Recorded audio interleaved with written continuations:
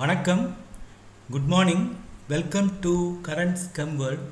இன்றைக்கி இந்த வீடியோவில் ஸ்கேனிங் எலக்ட்ரான் மைக்ரோஸ்கோப்பி அதனுடைய பிரின்சிபல்ஸ் என்ன, அதனுடைய இன்ஸ்ட்ருமெண்டேஷன், அதனுடைய பயங்கள் என்ன அப்படிங்கிறத டீட்டெயில்டாக பார்ப்போம். நம்ம before we study scanning electron microscopy, electron மைக்ரோஸ்கோப்பிக்கும் optical மைக்ரோஸ்கோப்பிக்கும் என்ன வித்தியாசங்கள், என்னென்ன ஒற்றுமைகள் இருக்குது அப்படிங்கிறத பார்ப்போம். நம்ம அதில் electron microscopes work similar to optical microscope மாதிரி தான். ஆனால் electron beam is used instead of visible light. In optical ஸ்பெக்ட்ரோஸ்கோப்பியில் visible லைட்டை நம்ம பயன்படுத்துவோம். Whereas in electron மைக்ரோஸ்கோப்பியில் electron beam is used.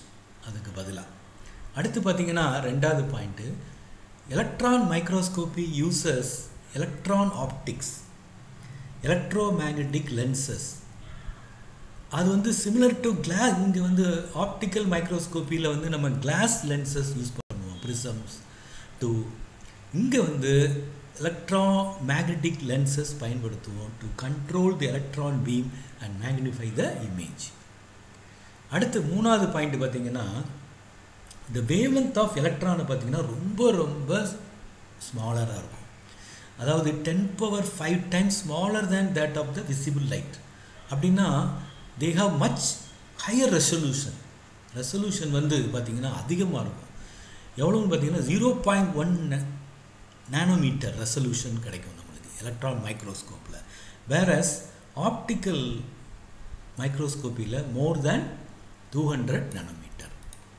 இப்போ types of electron microscopy, there are 2 types of electron microscopy. ஒன்று பார்த்திங்கன்னா scanning electron microscopy. இந்த வீடியோவில் இதை நம்ம பார்க்க போகிறோம் டீட்டெயிலாக. இன்னொன்று பார்த்திங்கன்னா டிரான்ஸ்மிஷன் எலக்ட்ரான் மைக்ரோஸ்கோப்பி. ஓகே, அதில் இன்னொரு இது இருக்குது, ஸ்கேனிங் ரெண்டையும் சேர்த்து வர்றது, scanning transmission electron microscopy. It is called STEM. Okay, இப்போ Ernst ரஸ்கா was a German electrical engineer. இவர் ஒரு ஜெர்மன் எலக்ட்ரிக்கல் இன்ஜினியர். இவர் தான் எதை கண்டுபிடிச்சார்? Electron optics, electromagnetic lenses and தேர்பை electron மைக்ரோஸ்கோப்பை கண்டுபிடிச்சார். So he was awarded the Nobel Prize for Physics in the year 1986. இவருக்கு Nobel prize கொடுத்தாங்க ஃபிசிக்ஸில். Okay, let us discuss the principle of SEM. செம்னுடைய தத்துவம் என்ன அப்படின்னு பார்த்தீங்கன்னா, it offers very high resolution than optical microscope. அதாவது இதனுடைய ரெசல்யூஷன் ரொம்ப அதிகம் ஆப்டிக்கல் மைக்ரோஸ்கோப்பை காட்டிலும். அடுத்து the electron gun is used to produce image that are accelerated to energy in the range 0.1 to 30 kilo electron volt. Right, அடுத்த இதில் நம்ம இன்னும் பார்ப்போம் அதை பற்றி. அடுத்து பார்த்திங்கன்னா a series of electron lenses, a series of electromagnetic lenses focus the electron beam onto the sample where it interacts with a sample to a depth of 1 micrometer depth வரைக்கும் இது இன்ட்ராக்ட் பண்ணும். இப்போ பாருங்களேன், when electron beam strikes on the specimen sample, it gives 2 type of electrons. Okay, they are called secondary electrons resulting from inelastic scattering and backskirted, அப்படியே reflect ஆயிரும், back ஸ்கர்ட்டட் electrons due to elastic scattering. அப்போ நம்மளுக்கு 2 type of இது கிடைக்குது. when electron beam strikes on the specimen, it gives 2 types of signals used to image the sample. They are secondary electrons resulting from inelastic scattering and back skirted electrons resulting from elastic scattering. Okay, அடுத்து பார்த்திங்கன்னா நம்ம இந்த ரெண்டுமே use பண்ணுவாங்க image collect பண்ணுறதுக்கு. Okay, Okay, this emitted electrons are used to construct the image of the sample. Okay, இப்போ நம்ம வந்து when negative voltage is applied to the collector screen, negative voltage apply பண்ணோம்னா இது என்ன ஆகும்னா the high energy backskirted electron is only captured because the low energy secondary electrons are repelled. Upon the image is produced by only backskirted electrons. அடுத்து பார்த்தீங்கன்னா electrons captured by detector. நம்ம இங்க ஒரு detector வச்சிருக்கோம், detector. Okay, and or that is photo multiplier tube which amplifies to form SEM image.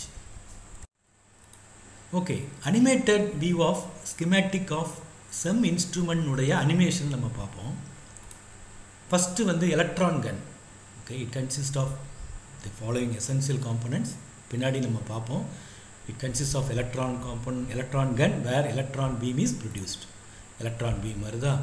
அடுத்து வந்து என்ன செய்யுது? It falls on anode. Anodeங்கிறது anode that is positively charged plate. இது வந்து this is positively charged plate with aperture, ஒரு hole இருக்கு நடுவுல, to accelerate the electron beam. இது எதுக்காகனா to accelerate the, இதை பார்த்தோன்னே வேகமாக ஓடி வரும் electrons. ஏன்னா இது positively charged electron beam, negatively charged. அடுத்து the electron beam then is passed through condenser lens. Okay, it defines the resolution of the image formed, SEM image. அதனால் இது ரொம்ப முக்கியமானது. condenser lens is used to define the size of the electron beam and the resolution of the image. அடுத்து வந்து scanning coil. It is then allowed to, the electron beam is then allowed to pass through scanning coil வழியா pass பண்ணுறோம். ஏன்னா இது வந்து deflect பண்ணிவிடும். these are all electromagnetic இது என்ன சேர்ந்து எல்லாம் இது வந்து டிஃப்ளெக்ட் பண்ணும். டிஃப்ளெக்ட் பண்ணும்போது என்ன ஆகும்னா scanning coil is used to scan the electron beam over the entire sample area. Okay, so அடுத்து பார்த்தீங்கன்னா இன்னும் டீட்டெயிலாக அடுத்ததில் பார்ப்போம். it is then the electron beam is then allowed to pass through objective lens. Okay, and it focuses, objective lens focuses electron beam onto the sample to produce backscattered and secondary electrons to give image of the sample. Okay, and the backscattered electrons are collected and the image is constructed by using computer and displayed. Okay, now let us discuss the schematic of SEM instrument உடைய என்னென்ன components நம்ம ஏற்கனவே பார்த்தோம். இன்னும் நம்ம இதை டீட்டெயிலாக பார்ப்போம். It consists of the following essential components. Okay, இதில் வந்து ஃபஸ்ட்டு வந்து electron gun.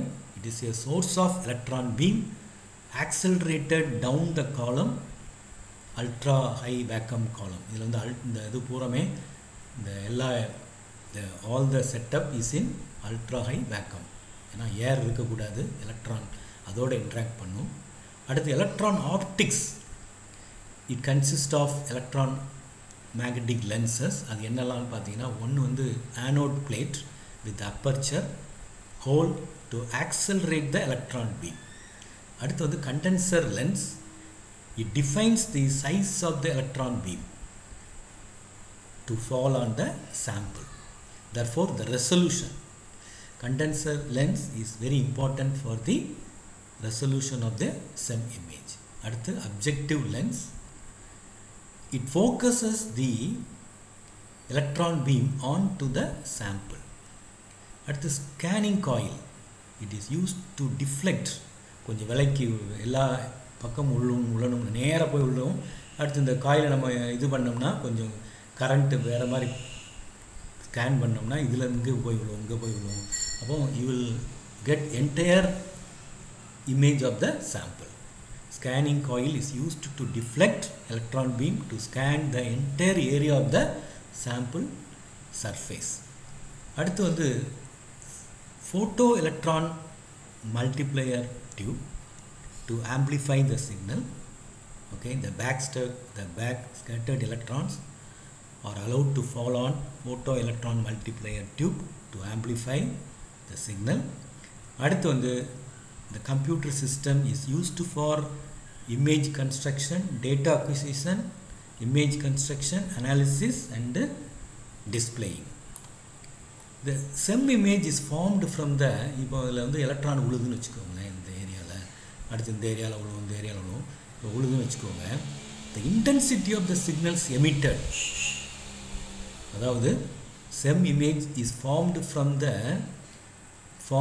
the intensity of the signals emitted from each scanned spot, that is data point in XY in the sample.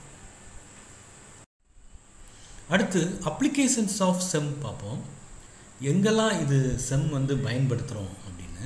It is useful for characterization of solid state materials. அது போக cells, microorganisms, virus, DNA, etc.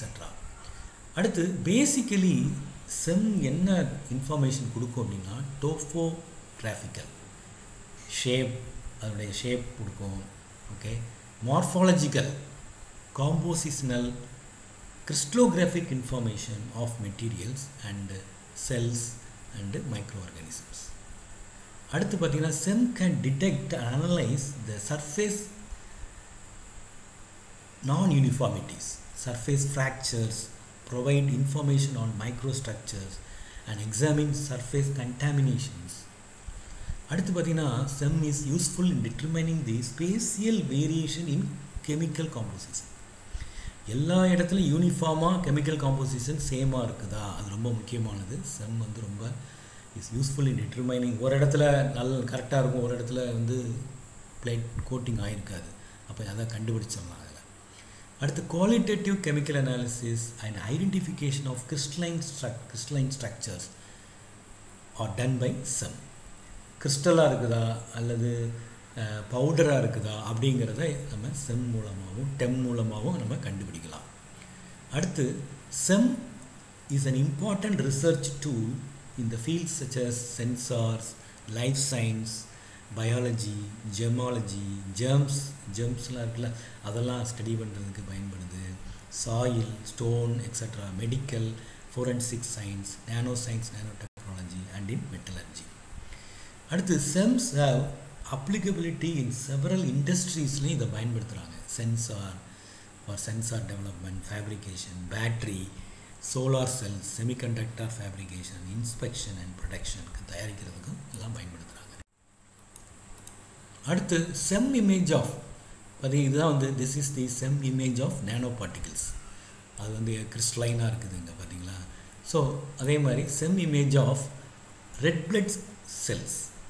இதில் பார்த்தீங்கன்னா அந்த ஷேப்லாம் பார்க்க முடியுது. Biconcave shape of red blood cells நம்ம பார்க்க முடியுது. நன்றி. தேங்க்யூ ஃபார் வாட்சிங். ஷேர் பண்ணுங்கள், சப்ஸ்கிரைப் பண்ணுங்கள். நன்றி.